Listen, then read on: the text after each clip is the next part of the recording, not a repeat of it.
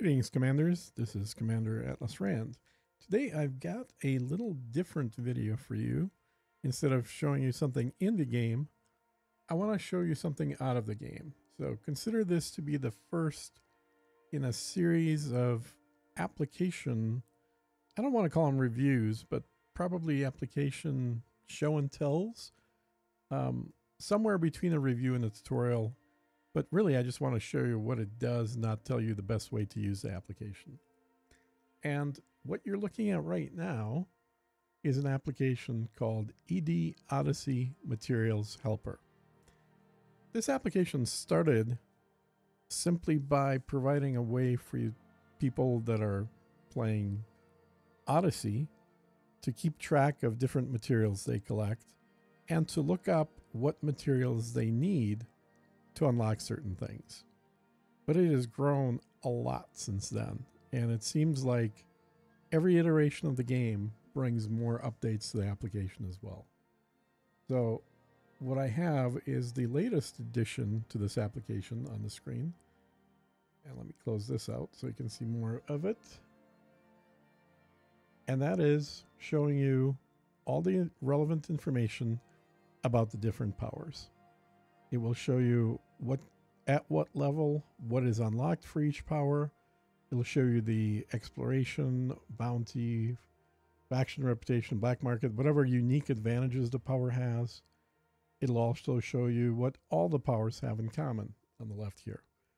And since it's actually tracking your log files from the game in real time, it shows right here. So you can see most of these are blue, but one of these is yellow, and that is for Liang-Ru. And Liang-Ru is the power that I recently got up to level 114, or is it 118? I don't even know anymore. Over 100.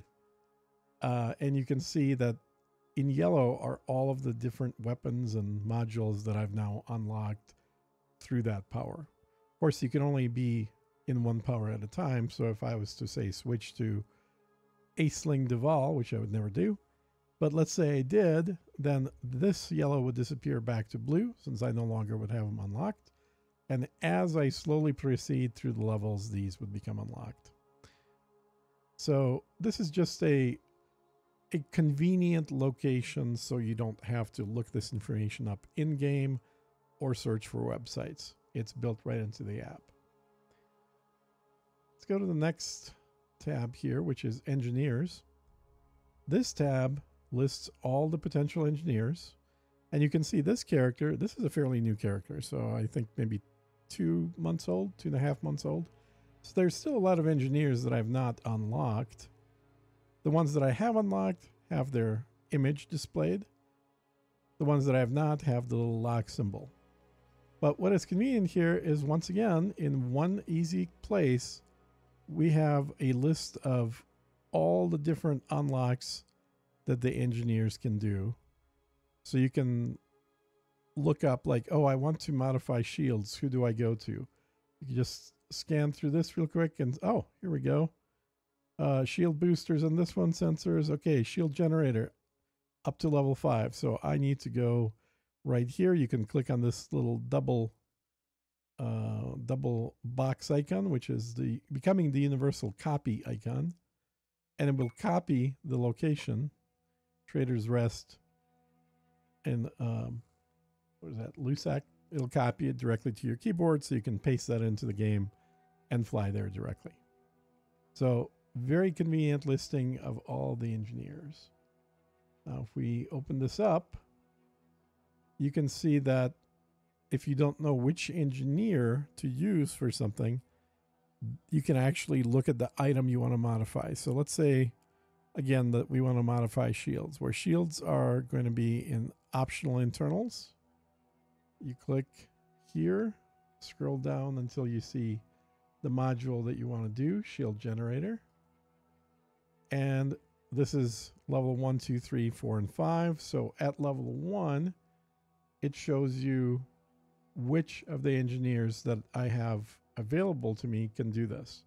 Now you can see I have 3 of the engineers unlocked that can work on shields, but Mel Brandon is not unlocked. He's still locked, so he's in red. And if I go to 2 or 3, 4, or 5, you can see that there are a lot fewer engineers that can work on shields to get them to 5. Lei Chung is the one that I have available. Mel Brandon can also do it, but I have not unlocked Mel Brandon yet. Additionally, it tells me the materials that are going to be required to do level 5. And after the last change in the game, as we all know, each level requires that many materials. So for level 5, I would need 5 times this, 5 times this, and 5 times this. So this is an easy way out of game to look up information like that. If I was just going to level 1, it just requires 1 distorted shield cycle recording. And this number right here, the 300 here, or let's go to level 5.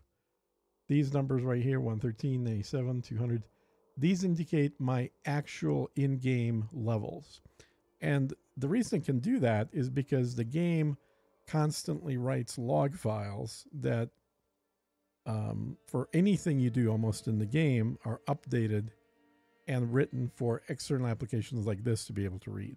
So by reading the game log files in real time, as you gather more of these materials, let's say I went and got some additional military grade alloys, this would go up from 97 to 98 to 99 to 100.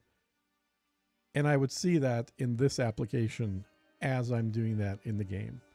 It is very convenient. Below this, we have what does this upgrade to level 5 give us? It shows you when it's complete at that level, what kind of advantages we get in blue, what disadvantages we have in red. So it's very convenient, and you can do that for core internals, for utility mounts, for hard points, for any of those. You also have experimental effects. So if you want to know what an experimental effect, so we were doing shields. So let's see, what are experimental effects for shield generators? Well, we have double braced, fast charge, force block, high cap. So let's say we do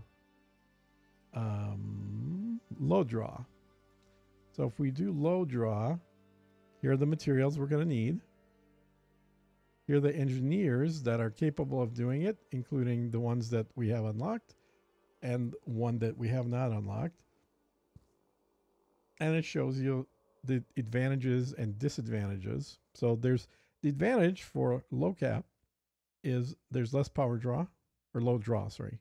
Low power draw and energy per regen is higher. But all the rest of these are downsides to selecting this. And let's say if we do fast charge, so a different set of advantages and disadvantages, and a different set of materials are going to be needed. So this is very useful in the app as well. And for people that are just starting out, we have engineer unlocks. So let's find an engineer I have not. So Mel Brandon, I have not unlocked. So you can see he's not green. The green ones are the ones I've already unlocked. So we select him. And we can read a description of him. And we can also find out what is necessary to unlock him. So we need to learn about reach level 3 and 33% reputation with Elvira Martuk, which I think we've done. Gain access invitation from Colonial Council. Have not done this because haven't been to Colonia on this character. Initiate contact, provide 100,000 credits worth of bounty vouchers. Have not done because I haven't actually gone to Colonia to see him, and he's in the Colonia. But it's a good way if you're planning to unlock an engineer to know exactly what you need to do. Same app. Additionally, synthesis. So these are all the things you can create using what you've got, what materials you've collected for engineering. You can also manufacture a variety of things. Let's say you run out of limpets. Well, you can make 4 new limpets, it says right there, inside your ship if you have none left, and it will use iron and it will use nickel, and it'll tell you how much it's going to use. So very quick and easy way to look up the costs of a variety of things you can synthesize.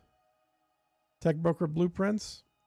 There we have tech brokers, both human and guardian tech brokers in the game. Once again, instead of actually flying to a tech broker to see what they have for sale, you can look it up in this app. So these are fighter blueprints from the Guardian one, from the human one. We have a bobblehead. Super useful. Not. Okay, modules. Caustic sink launcher. That's pretty useful. So we can see what's required for that. Engineered FSD. Good old engineered FSD. I just deleted 4 of those yesterday. I was so sad. I hate deleting things that actually cost me materials, but it's no longer the fastest drive. The double engineered one just does not compare to the SCO. The SCO is better. So this is what I spent on each one of these. And I had 4 of them. And incidentally, when you quote unquote sell these because they're engineered and they didn't cost money, they cost materials, guess how much you get back? Exactly. 0 money, 0 materials. So you're just throwing them away essentially to free up space. And that's exactly why I threw them away. I needed the space. And I had 4 of these just sitting there doing nothing. I will never use them.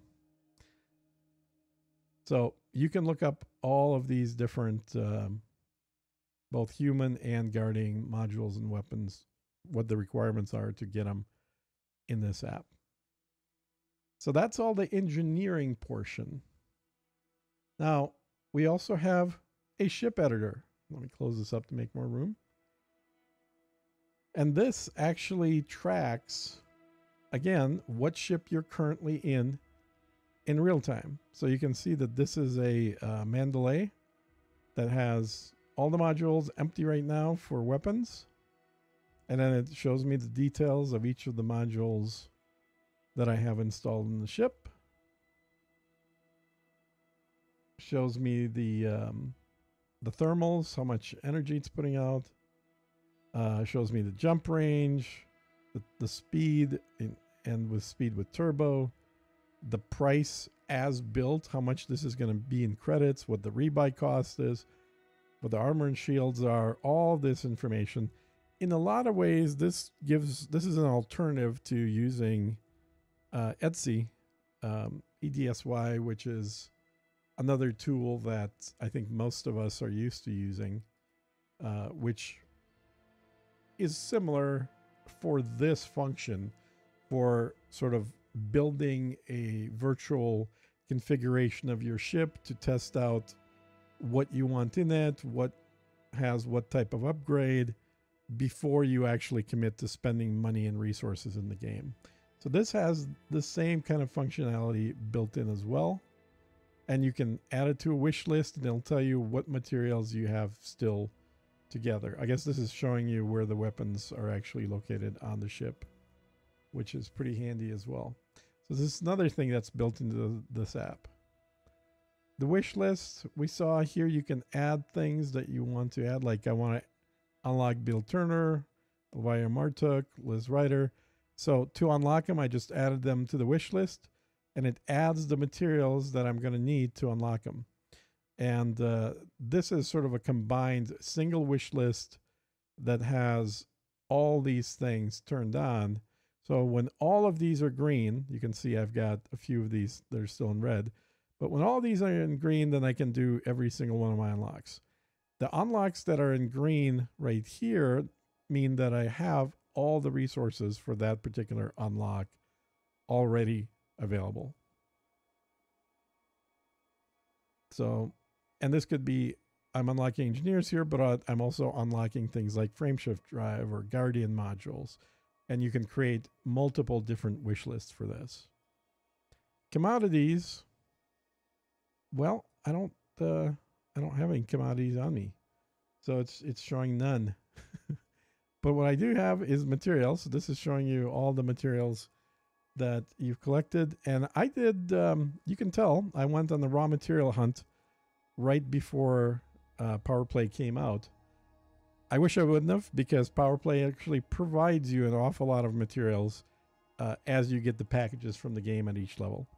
But you can see here, there's 7 different types of raws. This shows you the levels of each one, with the right side being the higher tier ones, the ones that are that you can then use to get the lower tiers at a trader if you want. And if you highlight one, it pops up a window that shows you the best place to find it, what you can downgrade it from, tells you what it's actually utilized in, if what that material is needed for, and you can see whether or not these are things you're going to plan on making in the future. And then the red lines on these show you what you haven't yet, or how much empty space you have. So the green is how much I currently have. The red is how much available I have. So if I went to get the encoded materials, I have quite a bit of available red space. Guardian, even more available space. So I have very little Guardian on this character for the same reason. It's a fairly new character, only 3 months. So I've only gone to the Guardian sites once. On some of my older characters, these might be filled up as well. Thargoids. Well, I haven't done anything with Thargoids. So you can see I have 0 Thargoid materials on this character whatsoever. But I have a decent supply of, what are these? Manufactured materials, I think these are called. And the reason for that is, A, they're easy to get now. So I've gone to actually get these in different systems in the, what do you call it, the high size something scan. You know, when you scan, you get the high data. I can't remember. I don't want to butcher it. I can't remember. But anyway, you can get those materials. But also, just opening up packages as you level up on levels from PowerPlay also gives you more materials. So a lot of these got sort of filled up and fleshed out for that reason. And then once again, Thargoid. I haven't done any Thargoid with this particular character, so there's nothing in here. So there's a lot of stuff this application does, but there's one other thing it does, and then we can switch to on-foot mode. That was ship mode we were in. And on-foot mode is essentially a copy of ship mode, except for all the on-foot stuff in Odyssey. So this is what the app actually came out. This was the main focus for the app. So you can see I've unlocked a grand total of 0 on-foot engineers on this character. But it tells me what I need to do and where I need to go to unlock each of the engineers. Same thing here. This is a list of materials. You can see I have some of these, and if I have any at all, it's not because I've collected them. It's because they were part of a package that I got as I went through the over 100 levels of PowerPlay. So you can see actually I probably got an average of about 5 or 6 materials across the board from doing nothing but PowerPlay and not actually landing on a single planet. It's not bad.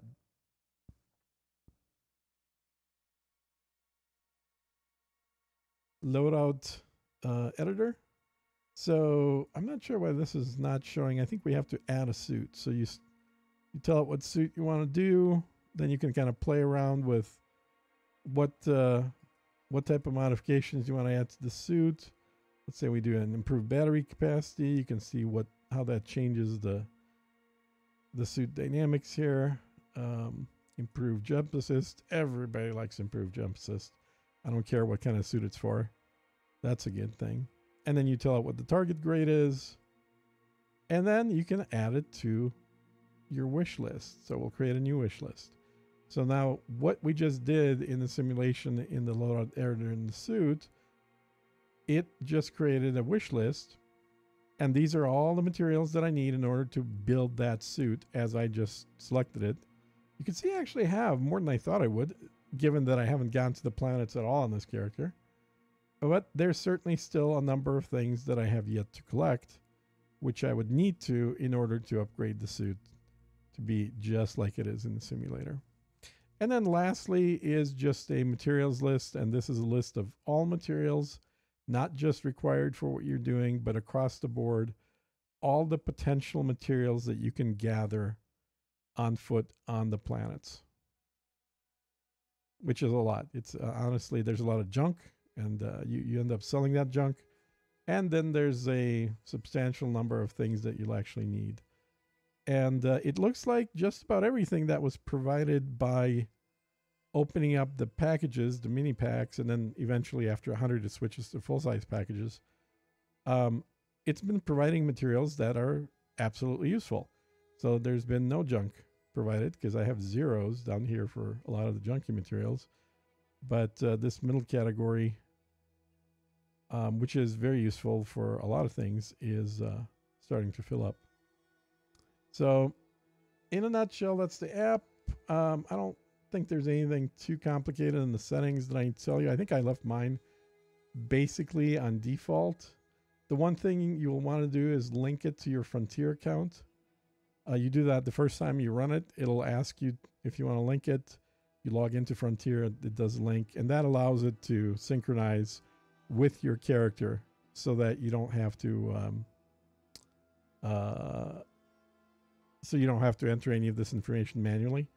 So it basically reads your logs and then checks with the API that the game has for any information that are not in the logs themselves.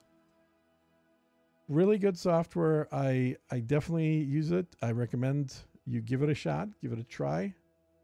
And it's called the ED Odyssey Materials Helper. I will have a link to it. And if you want to, let me see here. No, where'd I put it? There was a, where did I put it? I had a page already to download it, but obviously I moved away from it. Great. Well, let's click on here. Okay, that goes to their Discord. Let me find the page. I'll find the page real quick and show you. The reason I want to show it to you because it's not very pretty. You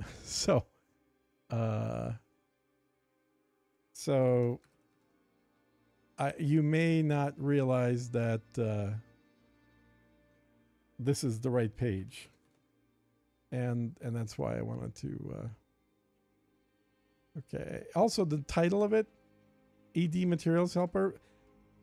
If you do a Google search, just be ready to start getting advertising for erectile dysfunction, because when you put ED in there, that's kind of where the search will think you're talking about. Okay, I think I found it here. This one, there we go. Yeah. So ED Odyssey Material Helper. Let me make that a little.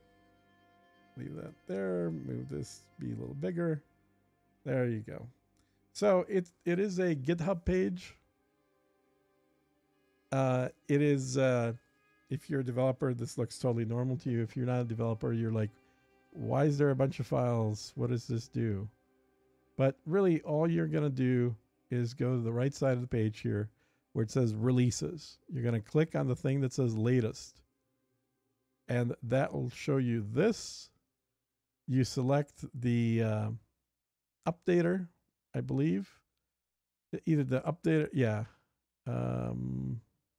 Either the MSI, so this will install it for you, or a portable version, which is if you don't want to install it, if you just want to run it, like download the app and then double click on the app every time you want to run it, the installer will do a normal Windows style installation where it'll create icons and put it into the start menu so you can get to it that way.